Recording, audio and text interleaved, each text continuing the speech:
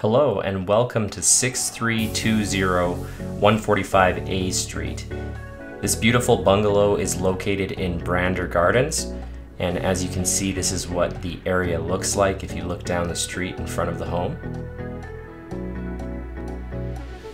Lots of mature trees in the area, and there's a large driveway leading up to a double attached garage. This home has got 1,628 square feet on the main floor. It's got 3 bedrooms and 3.5 baths. Now right at the front here we've got some gates that open up into the courtyard where there's room to plant flowers on either side or other plants. You can also hang flowers here, and there's a small deck that you could set up as a seating area or put even more plants. Now, if you're stuck between buying a brand new home and buying a home in a mature neighborhood, you can get the best of both worlds because this bungalow is completely renovated, as you'll see as we go inside.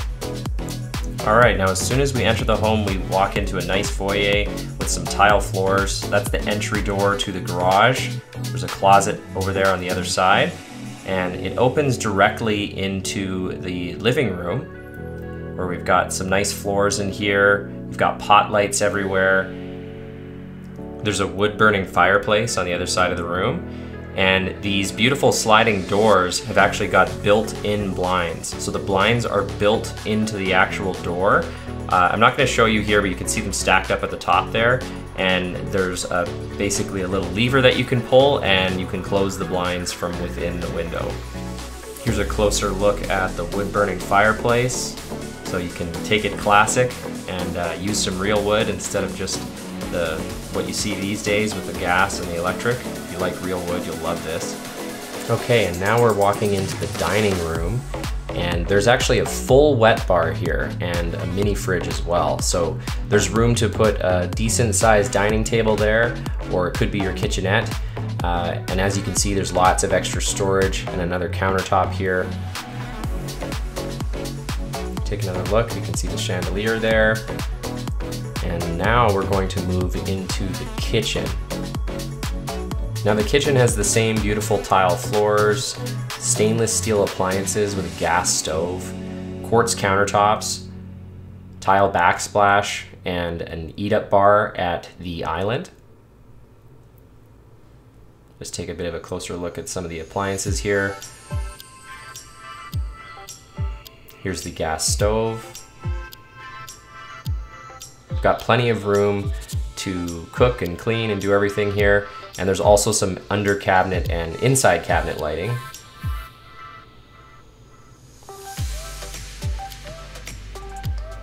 And a double sink.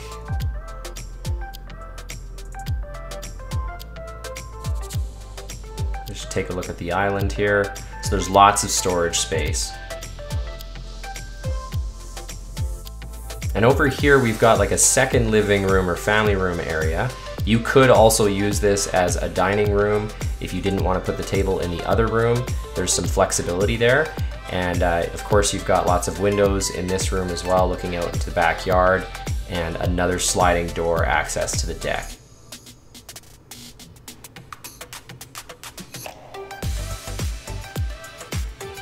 So there's lots of flexibility with this space to make it work for you. Now let's go take a look at the bedrooms. So I'll work my way down the hallway here. To the left, that's how you'll get to the basement or the back door.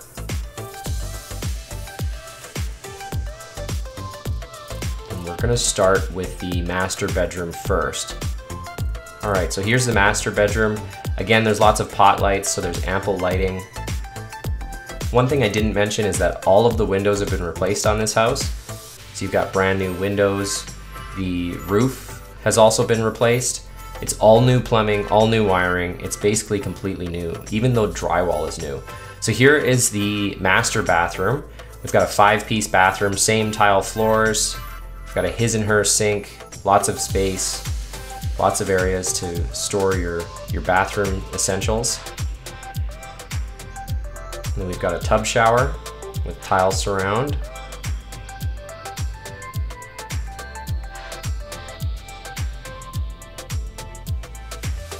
So that's it for the master suite.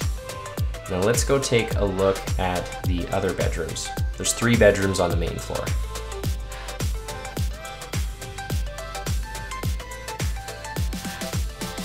Okay, so here's the first bedroom. This one looks out the front of the property.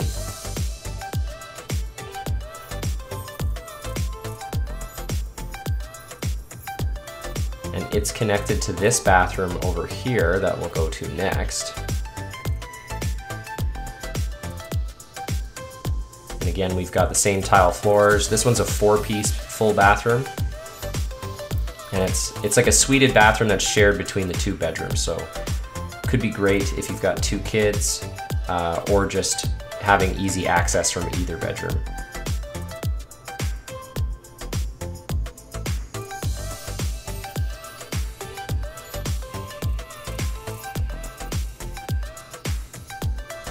All right, now we're going into the second bedroom besides the master. So this is the 3rd bedroom. This one looks out into the front courtyard. And since we just came from the bathroom, you can see that it is also connected to that bathroom. It's got ample lighting in here as well with some pot lights.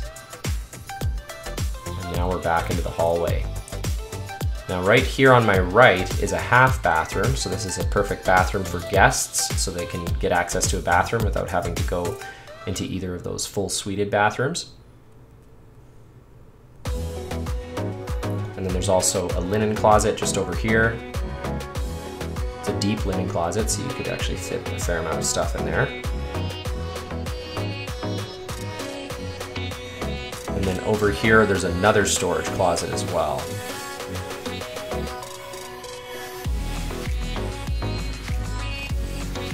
All right, now let's work our way down to the basement. So this is the side door going into the backyard. We'll take a look out there later, but let's go into the basement, which has also been completely redone. So the first thing is we open up into this large and long rec room. And again, we've got another fireplace over there. We'll take a closer look at it a little bit later. We've got a room over here. This one is a decent sized room. You could easily convert this into a bedroom if you added a closet and an egress window, but right now it's a good den or storage room or flex room, workout room. Could be used for a lot of things. Taking another look at the rec room. Lots of pot lights in here, and they're all on dimmer switches. That's one of the things. This property has so many dimmer switches, you can control the lighting very precisely. Here's a closer look at the wood-burning fireplace in the basement. So now you've got 2 areas in the house where you could really create some great ambience with a wood-burning fire. And over here, we've actually got a theater room. This has been designed to be used as a theater room. It's got some of the hookups already in place. Could easily add a projector here and put in some theater chairs, and you'd have an awesome room. Even some of the wiring's been done for the speakers. But if you don't need a theater room, this is another room that it's quite large, so it could be used as another type of rec room, crafts room. You could even convert this into a bedroom if you added a window and a closet, and it would actually be quite a substantial bedroom. But right now it's set up to be a great theater room. All right, so let's work our way down to the other side of the rec room. You can see that there is another full bathroom here. This one's a 3-piece bathroom with a standing shower, a vanity, and a toilet. Again, we've got the same tile that we saw upstairs. Here's just a bit of a closer look at the shower.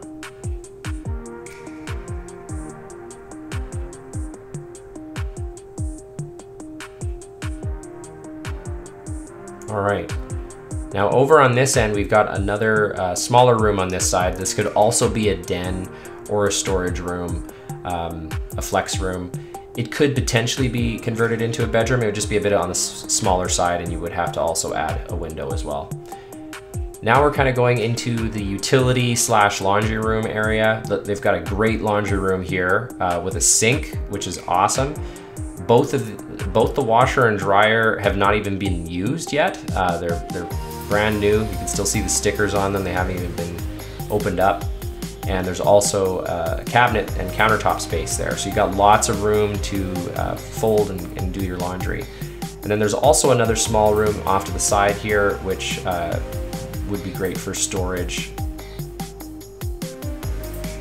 And in these rooms right here, that's the utility room where there's a new furnace as well as a hot water tank and new plumbing and everything, so you can see that everything is new. I mentioned earlier that even the drywall was new because they rewired the house, so you're not dealing with old drywall. In order to rewire the house, they had to remove the drywall, so it's basically been rebuilt from the studs on the inside. Now let's work our way outside into the yard.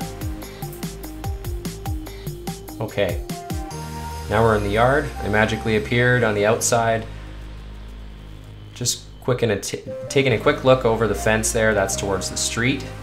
And we're on the side of the house right now.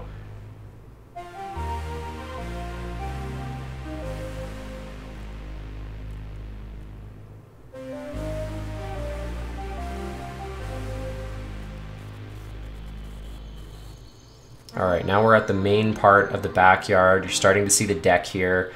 And as you can see, it's very private. We got lots of mature trees, so there's quite a bit of shade back here, and great mature tree growth. I'll give you a better look in a little bit here at the trees. Right now I'm just kind of giving you an overall view of kind of the layout of the yard. You can see what the house looks like from the back.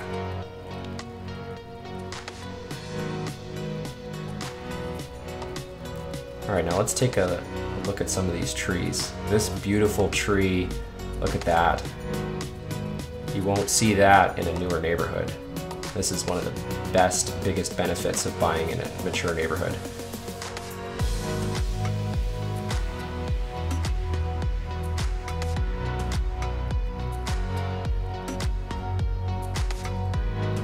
Now there is another part of the yard back over here on the right side. There's actually a little shed back there. I'll give you a quick look here, but first we'll just peek at the deck.